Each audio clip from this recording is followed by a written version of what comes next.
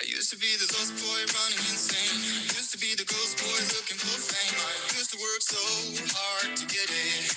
So hard to get it. I used to be the one living in the fast lane. I used to be the one who only cried in the rain. I used to work so hard to get it.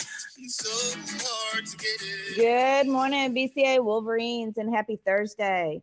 Today is Thursday, February 4th. At this time, if you would please stand and join us for the pledge.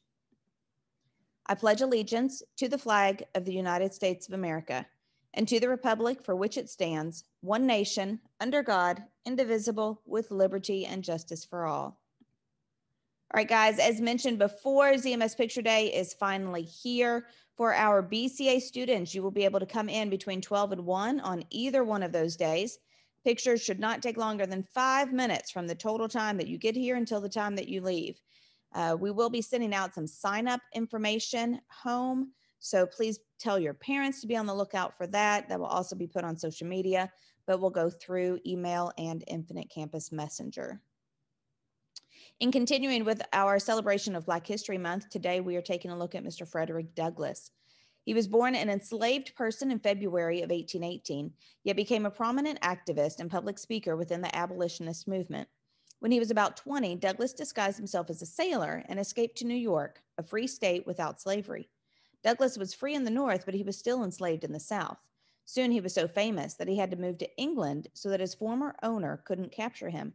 In 1847, Douglass's friends raised money to buy his freedom from his owner, and he returned to the United States. But no matter where he was, Douglass continued to give powerful speeches urging the end of enslaving people until he died on February 20th of 1895. His words are still inspiring people to this day. And on this day in history, in 1789, George Washington, the commander of the Continental Army during the Revolutionary War, was unanimously elected the first U.S. president by all 69 presidential electors.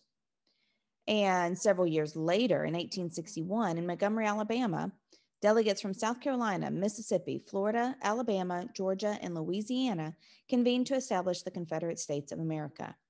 But in 2004, history was truly changed when Mark Zuckerberg, a Harvard sophomore, launched Facebook. Within 24 hours, there were more than 1,000 participants. Today, with more than 2 billion active users, it is one of the most valuable companies in the world. Today, the first Thursday in February, is Optimist Day. So we are going to look at everything from the positive point of view, try to see the best in everything, and not be negative today. And our joke of the day, why do cows have hooves instead of feet? Because they lactose. And I just realized I forgot to change the Bitmoji on that. So me sitting in a car has nothing to do with cows and whether or not they have feet. So apologize for that. So make it a great day or not. The choice is yours. Have a thrilling Thursday.